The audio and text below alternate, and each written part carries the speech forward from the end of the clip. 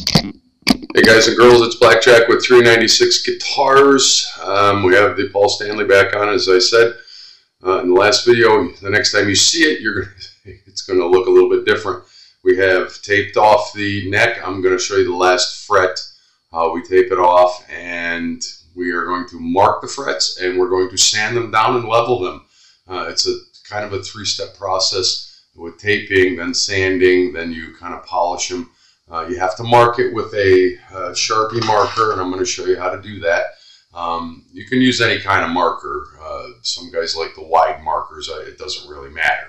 And I'm going to explain why we do that. Also, before we get going, if you dig what I'm doing, don't forget to like and subscribe. I appreciate all your support.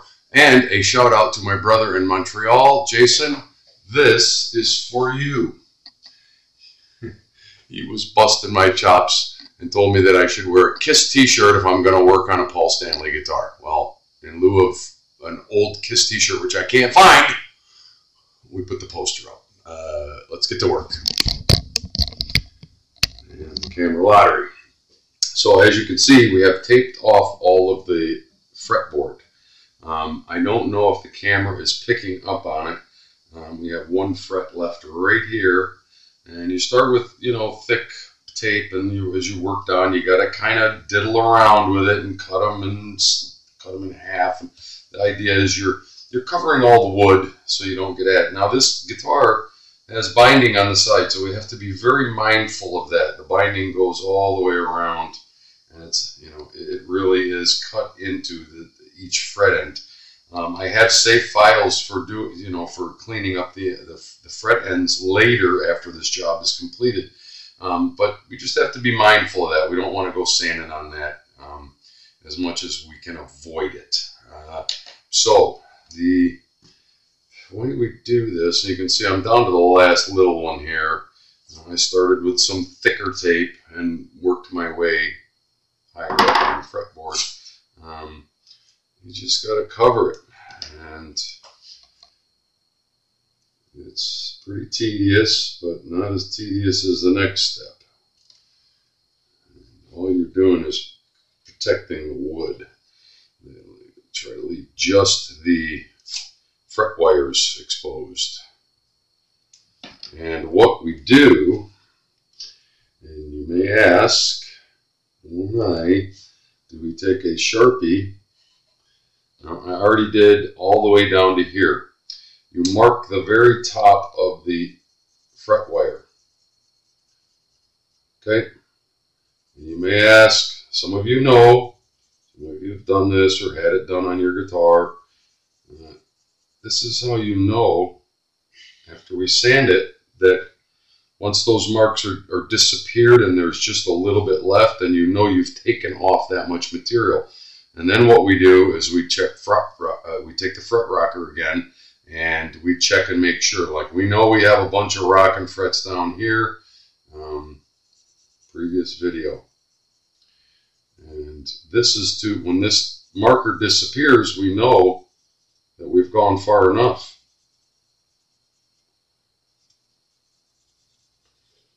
Seems odd. It did to me many moons ago when I saw this for the first time, but this is how we do it. Try not to have tape on the fret wire, but my eyes are not what they used to be. The tape is just to protect the fretboard itself. I've done a couple of these in my lifetime. Generally, you don't have to if your guitar is pretty stable and you take care of it properly. You shouldn't have a problem with frets being high. But somebody boogered this one up, and they tried to do spot leveling down here.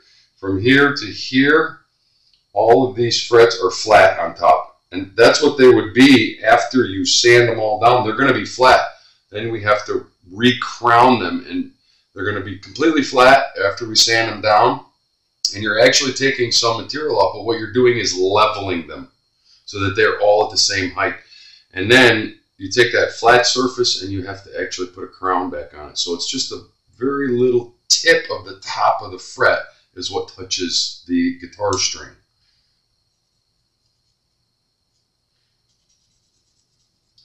I know this seems tedious, but like I said, this is how we do it. And I know this guy right here was really high. So that one is going to be, as we go start sanding, that one is going to disappear before these two do. The marker is going to disappear on that one before the one on either side of it do, because that's the high fret. So that's why when you've got all of the black marker has almost disappeared completely, you know you have them all, you've taken them all the same amount of material off of every fret. And how do we do that?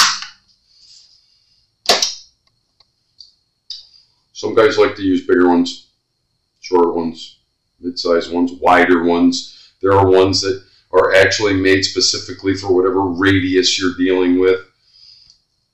This works just fine, okay? The key to this is you start and you don't press, you don't get over aggressive. You just get it on there.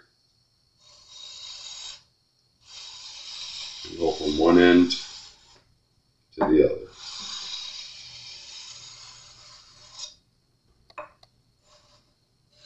Keep it level.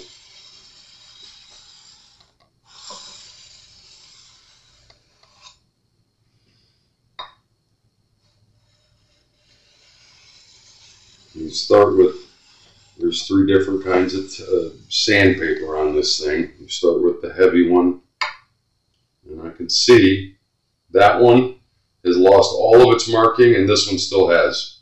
So I know that one's still cutting off. And you just work from one side of the fretboard to the other. And it doesn't seem like you're doing a lot, but you are.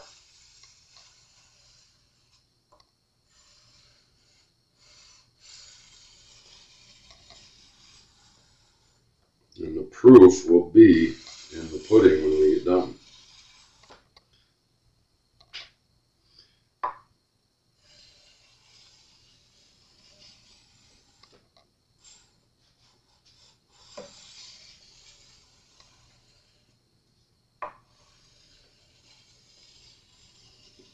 So I'm not going to show you this entire process because it does take a long time. Like you see, there's a whole bunch right on there still. So I know that's a low fret compared to the one on either side of it.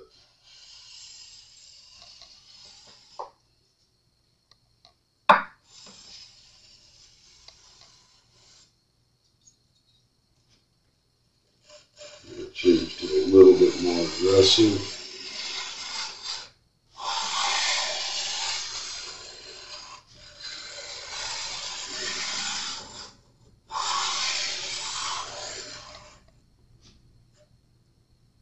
You can feel it rocking on that one.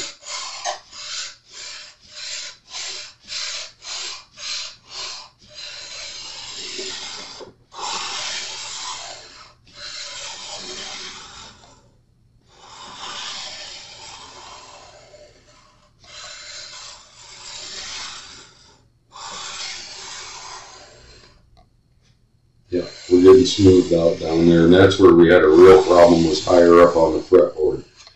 So we're almost disappeared up here, and you can see faintly there's the material that's coming off, and all of the frets are now getting flat. We still have some here. I'm going to finish this up, this part of the process. I'm going to pause briefly, and then we'll come back for the next step. Stand by.